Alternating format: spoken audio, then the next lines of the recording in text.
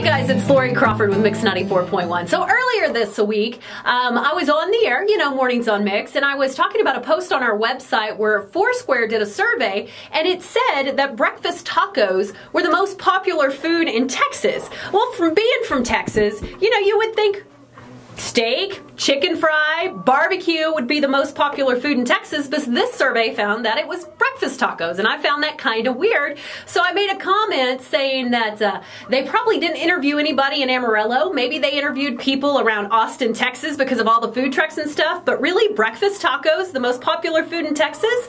Well, anyway, I got an interesting call from a listener who apparently I offended, but not intentionally, about the whole breakfast taco thing. So I'd like you to take a listen to this call, and then of course I would love for you to share your opinions.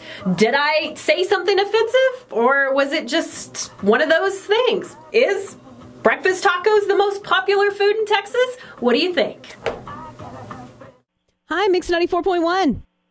Good morning. Hi. I'm just calling in regards to your statement about the breakfast tacos. Yes. Yes, and I've been a big fan of 94.1 until a little while ago. I was really offended by the fact that you wouldn't think that breakfast tacos would not be popular, especially here in Amarillo. And when you said that you weren't sure who they had surveyed, it was very offensive to me.